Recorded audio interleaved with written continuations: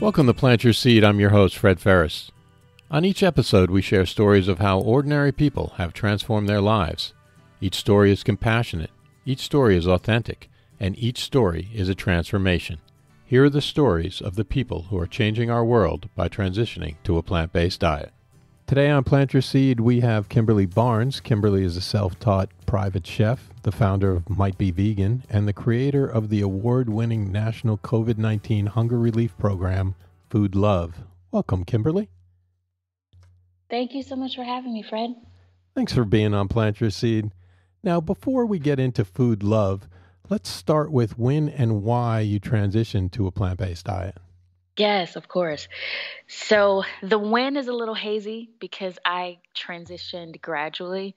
I started off not cooking meat at home, and then I went from not cooking meat at home to not eating meat out, to then giving up dairy and cheese and all of that. So I don't have like an anniversary. I don't have, what do we call them? Vegan Vegan. anniversary or something, I don't right? I don't have that. I don't have one. It's somewhere maybe 4-ish years ago, I believe. But again, my transition was gradual. The reason it started off for health reasons. So I've always had veganism in my mind, thinking that that may be the epitome of eating healthy, and that's kind of what I thought, assumed, because I think everybody has a little bit of knowledge, regardless if they understand exactly what veganism is. Everybody knows that eating more plants, eating more fruits and vegetables is good for your body, like period. Like there's nobody contests that in general. Nobody who has a head on their shoulders and a brain inside.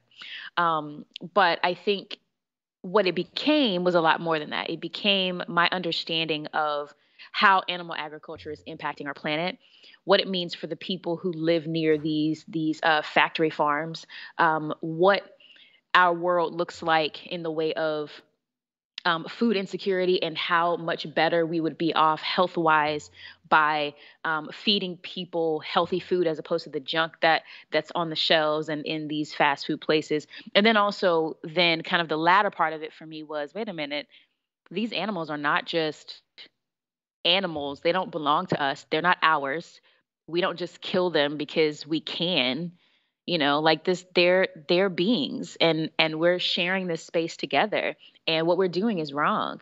So it was a combination of all of those things. And that's the very, very brief story of how I became a plant-based eater. Okay, so you said that it was for health reasons. Yes, we began that way. Yes. What part of your health was at issue that you decided that you were going to go plant-based?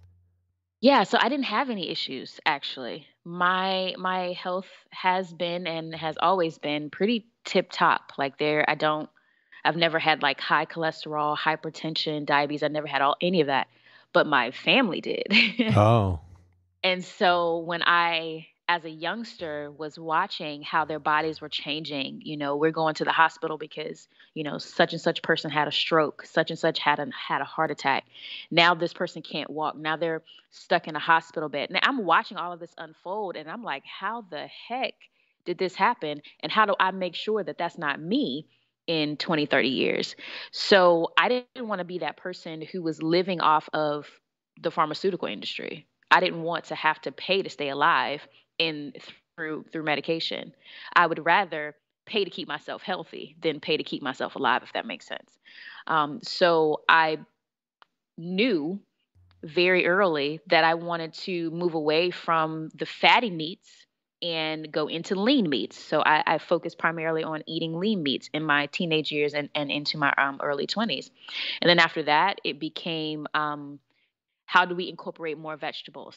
How do we add some diversity of color to what's on my plate? And then I knew eventually at some point I would give up at least the majority of the meat that I was eating. But it wasn't until maybe 4 years ago that it was that kind of hard stop where it's like, okay, no, something's got to change. But no, I've never had any health issues, but everyone around me has. Like my cousin, who is 3 years older than me. We grew up in the same environment, different households, obviously, but in the same environment, eating very similar things. And she had an episode with her heart. And I'm like, that's me. You're me. We're the same. Right. I'm like, I don't want that to be me. Like, what do I need to do so that's not me? So yeah, so that's kind of, how it turned out. Now, did you see any positive changes, either mentally or physically, since you changed over to a plant-based diet? Definitely, definitely right at the very beginning when I started to eat more plants, I noticed a lot more mental clarity. And I already thought that I was pretty mentally clear because I'm a pretty bright person, at least I think so. Um, so to have more clarity, I think is was cool. I also was sleeping better. Going to the bathroom, like this is huge. Going to the bathroom was like easy now. Mm-hmm.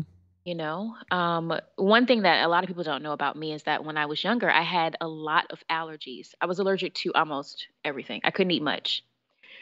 When it comes to meats that I could eat, I was allergic to chicken. I didn't like fish, so the only things that I could eat were pork and beef.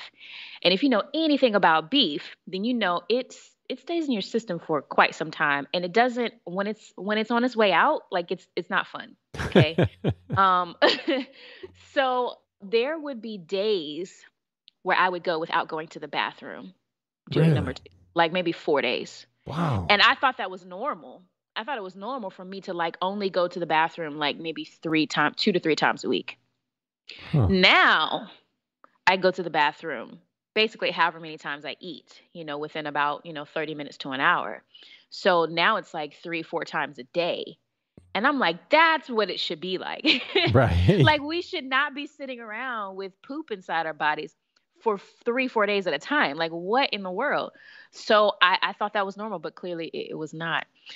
So that has been a huge change, and I'm excited about that change because I think that means that I have a healthier gut, and a healthier digestive tract in that way. As far as getting physicals and that kind of thing, like my numbers are always great. I used to have uh, I had low iron for a few times, Mm-hmm. just in my life. Even when I ate meat, I had low iron a few times, and so I try to be mindful of consuming things that ensure that I'm getting some balance there. And I think that again is with anybody who's thinking about going plant based. You have to be mindful to get a myriad of nutrients and a myriad of types of food so that you can get lots and lots of different types of nutrients. It doesn't change just because you go plant based. I had low iron and I was eating a lot of meat, so it's not about um, the meat that you're consuming. It's about being cognizant of what you're taking in overall, to make sure that you get balance in your nutrition. So, now I'm thinking about it more, which I think is a positive change because I'm thinking about um, the nutrients that I might be missing based on what I ate that week, which is very different than what it used to be. It used to be just like, okay, let's have some meat and some veggies and we're good to go. Right. Now I'm thinking about all of the things that my body needs. Now, what other allergies did you have, and have those gone away? Oh Lord. Oh, allergies. Okay, I was allergic to bananas, peaches, tomatoes. So that meant I like pizza. I couldn't do anything with ketchup, anything with like tomato sauces. I couldn't eat that. Can you Um, eat that now? Oh yeah, I stopped having allergies. It's been maybe 10 years, 15 years at least. Mm-hmm. So but I did develop a new allergy, or an allergy that I identified that I didn't realize I had. So all of my allergies are gone except for one. So any combination of like soy and gluten together, my body hates it. I don't know what the issue is and why it doesn't like that combination, but it's one of the reasons that I don't eat a lot of like faux meats and that kind of thing because it's usually soy and gluten together. Mm-hmm. My body is hates it. Like, and the allergic reaction is painful. So we don't do that. I stick to whole foods as much as possible. I know it's already better for my body. No shade or shame to anybody who eats faux meats and meat alternatives. It is not for me. My body says no. And so I don't consume that. But I was allergic to like turnip greens and turnips. I mean, anything that you would list as like your top like 10 foods, I probably couldn't eat 8 of them. Like that list was Really? long. Like I had to travel with a list of like, don't feed her these things, because it was so lengthy. And what age did you basically kind of stop being allergic to things? Fred, you keep asking me dates. I don't remember dates. I will Okay, say that it about has were been you at in high least, school? Were you in grade school? Were you in college? um, I would say about, I would say about 15 years ago. So I don't know. How old was I then? Now I have to do math. You didn't tell me I this was a didn't math know. podcast. I didn't. I didn't know it was going to be math. I don't I want to didn't do it study for the anymore. test. I didn't study. All righty. So you were younger. That's what we'll Yes. say. All right. Did you struggle with anything when you became plant-based? Granted, it was like 4 years ago and, you were slowly transitioning. Was there anything that you struggled with as far as eating? Well, my transition was gradual. I gave up the things as it felt good to me. I tried not to pay attention to what everybody was trying to tell me to do, and all of um, the anger that you sometimes see in the plant-based community that is called passion. Um, I took my time to do what I knew was sustainable for me, Right. because it's important that when I got started moving towards being plant-based, that it's something that I can consistently do every day. Like, otherwise I'm just going to stop, because I'd done that before. I had gone vegan for a week. I didn't know what I was doing. I mean, I had some okay dishes. There were a few things that I Googled on the internet. They were all right, but I gave it up after a week because I Mm-hmm. didn't have a plan. I wasn't ready for that. So, well, I did have chocolate avocado pudding for the first time, which was interesting. I was like, okay, that's not bad. But other than that, I don't remember anything really being like super tasty. Right. So this time, I said, okay, well, let me do a little bit more research on the front end. Let me understand what I need to survive in this way. And so I started to take my time, find recipes, find people who could inspire me. Um, and please don't ask me what their names are. If you haven't figured out by now, my memory is not that great. So it's one of the reasons that I am a very much a truth teller, because if I tell you one time and then I repeat it, it's because I forgot, but you know it was the truth, because I didn't remember what I said. So because I couldn't be a good liar, because I'm like, oh wait, did I say that? My bad, that wasn't the truth. So fast forward, I took my time. I started off with finding some people who inspired me, finding recipes that I thought were interesting, taking the things that I already love, and then removing the meat from them, but still figuring out how to um, enjoy the flavor. Honestly, being a somebody who has already had a strong passion for the food space, I took this as a challenge. Like, what can I bring to this space as far as in the way of food? And how do I challenge myself to still have the flavors and the mouth feels that I love, but do that with vegetables? And so it really just became an adventure. It's one of the reasons why I call myself a kitchen adventurer in my emails, because that's what food is for me. It's an adventure to understanding and finding new foods, to experiencing with the combination of new flavors and all of that. You're a self-taught private chef, and I would just think that chefs in general would love that challenge to create new things, wouldn't you? Yeah, I would. But you have to remember that I have been cooking a certain way for a really long time. So imagine someone saying, hey, this is how you've been doing whatever. Now change all of it. Hmm. like, like, oh, wow. Okay. So everything just, I can't do anything the same. So we don't have butter anymore. Okay. And we don't have cream anymore. Mm-mm. Okay. I'm from the South. Butter, cream, uh bacon fat, Greek, like this is how we get umami. Like, what are you talking Uh-huh. about? So now I have to redo everything. Like, it's exciting, but also daunting at the same time, because I'm changing everything that I'm doing, and I'm having to rethink everything. And I didn't go to culinary school. I just really love food and have been experimenting for a long time, to the point where all of my friends want me to open a restaurant. So yes, it's an adventure. Um, but it's also a lot of work, because I still have to feed myself at the end of the day. Like, I don't want every time that I go into the kitchen that I'm working. Sometimes I just want to be like, okay, let's figure it out. Let's throw it together. And I know what I'm doing, and we're eating, because nobody likes the hangry me. No. I don't even like the hangry meat, you know? So we want to get there as quickly as possible. But um, thankfully, I still love being in the kitchen, you know? So um, I learned a lot, and now we're on the other side of it. Now, you mentioned the anger slash passion of the vegan kind of plant based community. Why do you think that is? I think with any belief system, no matter what it is, people have the tendency to take on the beliefs of that system in a way that they believe that they are all right. And they believe that anybody who believes anything else is all wrong. And we create these segments of people who are not like us. And those are the bad people. And there's so many examples of that in history. And a lot of that has a lot of times it has like negative outcomes. So I'll give an example. Nazi Germany. We are the right people. These Jews and these gays, they're the bad people. And so we need to separate ourselves from them. It's in our human nature to connect with people who are the same as us.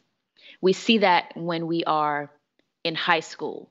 If you remember being in high school, you probably sat at the dining room table with people who were like you. You sat at the table with the jocks if you were a jock. You sat with the nerds, you sat with the goths, you sat with the black kids, you sat with the Asian kids, because there is safety in many cases in sameness. However, also with sameness can come ego and the belief that those who are unlike you don't have a place and they need to become you and like you in order for them to be right.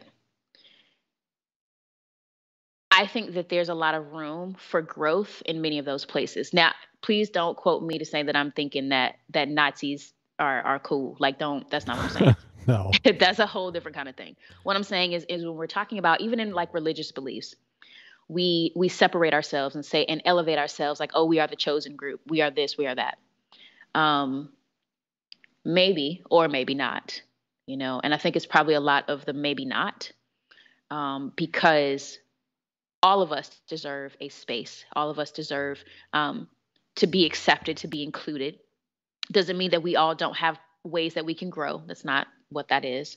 Um, but that passion and that anger can come from a space of people wanting their values and to express their values as the values.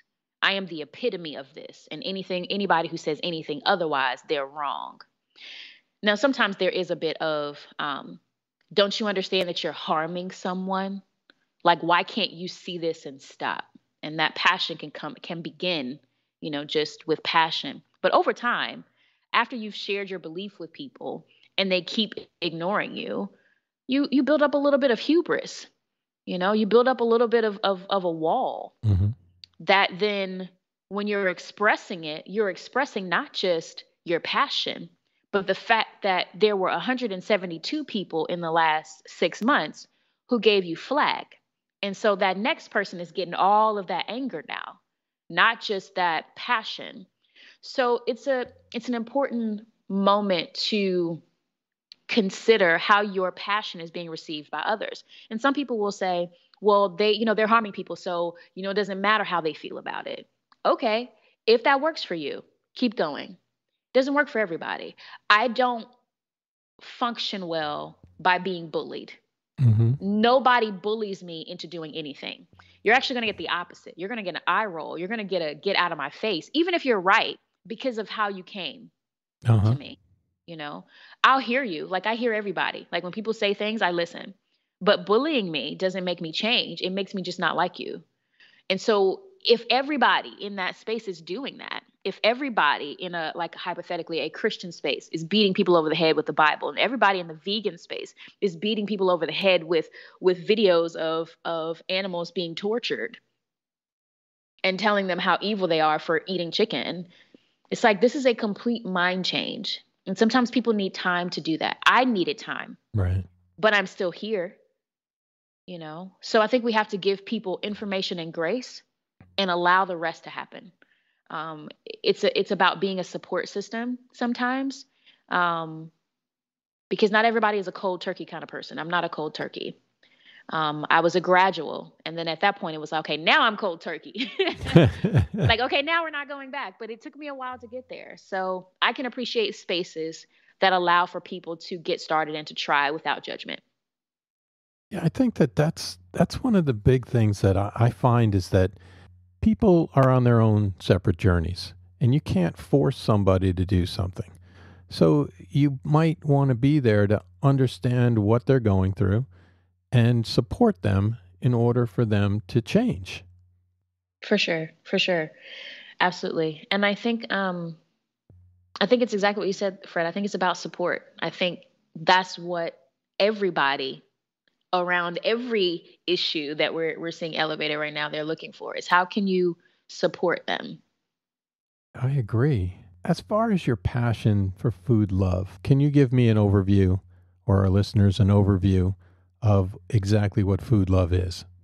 Yes, yes, yes, yes. So Food Love is a national hunger relief program that I started last year from my bedroom. It is a fully virtual, location independent program that can feed anybody anywhere that has a mailbox, in the lower 48 states. It is the only program of its kind. I'm the only Black woman to create a national hunger relief effort, and it is the only effort that is 100% plant based. So how we do what we do is we partner people in need through our advocate network with brands that are preparing food, and then they then deliver that food directly to those families. So technically, Food Love is a technology solution to a logistics problem. We recognize that a lot of times people don't have access to food, access to certain things that will keep them healthy. Especially, we've seen that elevate during COVID-19 pandemic, and we address that through the technology that upholds Food Love. Basically, you've partnered with a company that delivers the food to people in need. Yes, correct. Multiple partners, multiple families. Yes. Okay, how do you decide who gets the food? I don't decide, actually. Or how do they We decide? so we have an advocate network. The advocate network is made up of a people within the community that recognize the need. They are licensed professionals who work in this space regularly. This is what they do. That's their job. So they bring us referrals, and that's how we know who to feed. Wow, that's fantastic. Such a great program and something that is so needed. What did you see that made you feel that this was a necessary thing? For sure. So it was, I think, April of 2020, and I was watching the news and I was seeing how farmers were remulching the food that they were planning to harvest and sell back into the ground. Right. Um, I also saw the news about how the BIPOC populations, or specifically Black people and Latinx in this context, were dying at twice the rate of their white counterparts after contracting COVID-19. And then those numbers were even worse after hospitalization. So, two things popped up for me. One, I was like, so you mean to tell me that there's food out there and these people are standing in line around the block, multiple times at food banks. And then there are farmers over here that are just that are like mulching food. Like, why is that? Why are we not? Why is there no connection here? Like, Right. people in need, you're throwing stuff away and they're trying to, what? So that to me said, okay, somebody hasn't thought about this problem in a way that gives us the infrastructure to help in these moments. Because if at any point a farmer says, you know what, we've got so much food, we can't sell it, we've got to now turn it into fertilizer. Yo, I didn't understand. I didn't understand. I was like, okay. So I honestly, before we moved into the way that the Food Love program looks now, I started to reach out to farmers first. I realized that that's a whole different kind of group of people that they're not ready for me. And I was like, oh, I mean, yeah, it was interesting. Um, I can't explain to you the community of farmers unless you've actually met farmers, because in many cases their connection or connection to technology is like centuries behind, it feels like. And their desire to really do anything other than how they've been doing it is like, you're not going to be some, young whippersnapper and come in here and tell me what to do. Hmm. Like, and it wasn't a matter of me telling them what to do. It was just asking, like, how could we, yada, yada. And they were nice. Don't get me wrong. I've talked to a few of them. They were nice. Um, but they have a way about what they do, and they've been doing it and it works for them. So I realized that that was not going to work. So I had to figure out another way to bridge some gaps.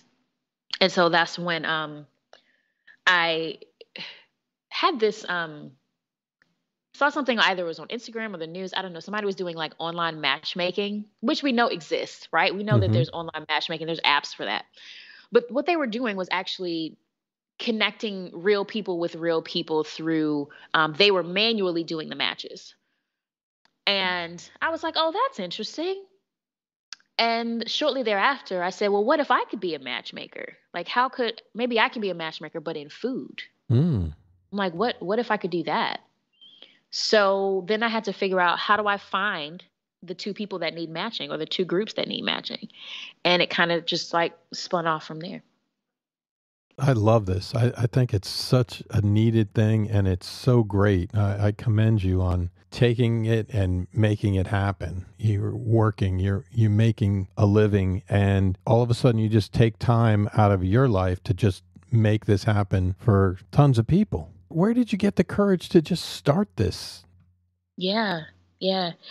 Well, I think it's important that listeners understand that food love is an outgrowth of who I am and what Might Be Vegan is here to do. It's not something that's an anomaly. So, just to give an example, or some context rather. So, I've been very much connected to food insecurity since I was 7, 8, 9 years old. Um, Before I was 11, I was a member. Um, well, let me rephrase that. So, before I turned 11, I reached out to the pastor at the church where I was attending and asked him if we could start a food bank. I was like 10, and he was about 60. And so imagine like what that looks like. This little 10-year-old girl, probably with pigtails, telling this older man who's running a church, "We need to have a food bank. Can I do it?" And so I framed it as, can I do it for the teenagers? Because that's my demographic, right, at that time, or the Mhm. youth. And so he said, okay. And so I started a food bank. I actually started a store as well, a store that would sell like pastries to the people that were coming to church in the morning. And we would use that to kind of fund the youth programs that we would do. So initiating things is a part of my DNA, and it has been since I was a kid. So has food insecurity. It's been it's very common for me to, prior to doing something for myself, like on a holiday, to go out and first help other people. It's something that I did myself. It wasn't something that my family said, "Oh, we're going to do this together." Like, it was my tradition. My tradition for holidays was always, let's go to a food bank, help some people who don't have, and then we can go home and prepare what we need for ourselves. Um, so in 2019, 2018, 2019, the program that we ran under Might Be Vegan was called Vegan at the Game. Might Be Vegan takes on one major project a year, runs that for the entire year. It gives us the ability to really just dig in and do something cool, and then focus our time and resources on doing that one thing.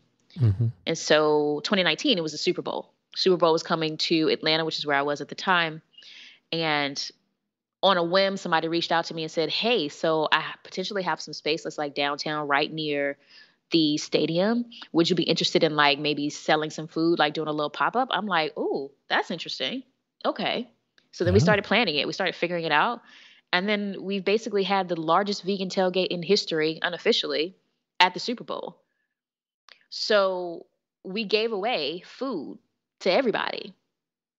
And we did that through brand partnerships. So when you look at Food Love is really just a reiteration of exactly what we've been doing. It's introducing people to plant-based foods, is giving it to them for free. But the difference in this moment is, unlike with the Super Bowl event, they were coming because of an activity. Now it's because of a need. So ultimately, we're doing the same thing. It's about driving people to live a healthier life and doing that in partnership with brands. And so that's what Might Be Vegan is about. It's a plant-based culinary group, media and marketing consultancy rather. And what we do is we create content with brands in order to ultimately help people live a more healthy life. And so you can see that through the stuff that we do. And now we're actually have a philanthropic slant to this particular program. And so Food Love is still the dedicated program for even 2021. That hasn't changed, unless something new pops up, in a couple of months in it and we shift. But right now, that's the focus. Now, what is one thing that's exciting you these days in your life right now? I think I'm excited about the next phase of Food Love because we're looking at a few things. We're looking at how can we potentially use technology in the way that we have for Food Love to create spaces of food sovereignty for other people. And that meaning people have perpetual access to exactly what they need. Because a lot of what Food Love does is helping to bridge the gap where there isn't access. Um, and we want to do that like on a permanent basis. Because it's one thing to like give people a handout now, some support now. But what happens like in a month from now if they're still in need, right? We haven't Right. really solved anything. We just fed them today. I want to be able to figure out how we can feed people forever, you Right. know? And I'm just like crazy enough to like take on that task. I love Like that about you. let's just do it. I mean, because at the end of the day, like if we miss the mark, getting close is amazing, you know? And I think getting close at least allows us um to think about things differently in a way that we haven't before. Many more of us had access years ago before the entrance of supermarkets. So many of us had our own food Right. in our backyards or in our neighborhoods or in our communities. But now we all kind of flock to a supermarket. But what if you're not near that? Or what if you don't have the money to go? Like we've been talking about in the Twitter sphere and on Instagram and, in the news and that kind of thing, we talk about a living wage versus minimum wage. Minimum wage, if you have, especially, I mean, even if you don't have kids, minimum wage is nothing. Right. Like you have to work so many hours just to be able to live an okay life. 5, 6, 7 jobs, and then you never have any time for anything else other than working. Like nobody should have to live that way. That's not fair. So sometimes people don't have the money, even if they have access to the supermarket. And then we talk junk about folks and we say, oh, well, you're on government assistance. Well, I hope this last year has made everybody think about that differently Right. because so many of us have taken on government assistance. Shoot, that stimulus check is government Yeah. assistance, if we're honest. So I think figuring out how we can get back to some of the original ways is honestly what I'm thinking about. How can we get back to and do it at scale? Because there's so many individuals like me who are working in their own communities. Hypothetically, I work in Brooklyn, or, I work in Raleigh, North Carolina, and I created a community garden, and I work in, Apex, North Carolina, or I work in Boulder, Colorado, whatever the thing is, right? Right. How can we do this at scale? How can we say we're working now in the entire state, the entire East Coast? How can we do that? That's what I want to tackle. And, we'll see what happens. I really thought that you were going to say one thing that was really exciting you right now was your weekend karaoke singing. There I, is no karaoke right now. I saw that on your website. I thought it was funny. I mean, it happens in my kitchen now. Like it's what I do when I wash dishes because it's the only thing that will motivate me to wash dishes because I hate washing them. So I'll like have a full-on dance party and karaoke set um for dishwashing only. But that's that's the only time that I actually pull it out. My neighbors get a full-on concert. The last concert was probably like 2 a.m. I'm like, I hope you guys are okay because I am. Who's your favorite singer for you to karaoke to? Ooh. So usually my go-to song, I usually gravitate to Erica Badu. Uh huh. Anybody who's an alto and has like a lower register, um, I'm an alto, so I kind of lean to that. So like a Jill Scott or someone like that, like some like 90s jams, that kind of thing. Right. Um, but like my favorite is definitely Tyrone from Erica Badu. I could I can imagine you singing that at 2 a.m. Now, what is one hack or habit that helps you kind of stay on track with your plant-based diet? A habit? Oh, I wish I had habits. My habits are ordering food out that's too expensive from DoorDash. That's my habit. That's not a very good one. It's not. It's not a good habit. I wish I could tell people who are listening that I am an incredible meal planner and prepper. I am not.